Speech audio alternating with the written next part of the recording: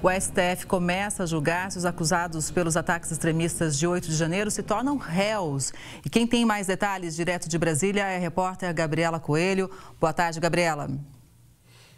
Oi, Kelly. Boa tarde a você e a todos que nos assistem.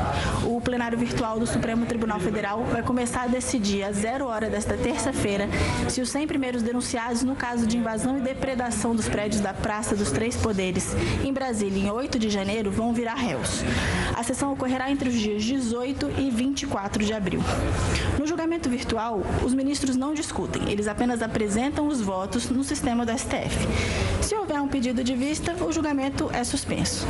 Se ocorrer um pedido de destaque, o julgamento é do virtual para o físico. As denúncias fazem parte de vários inquéritos que tramitam no STF. Os investigados podem responder pelos crimes de associação criminosa, tentativa de golpe de Estado, ameaça, perseguição e incitação ao crime.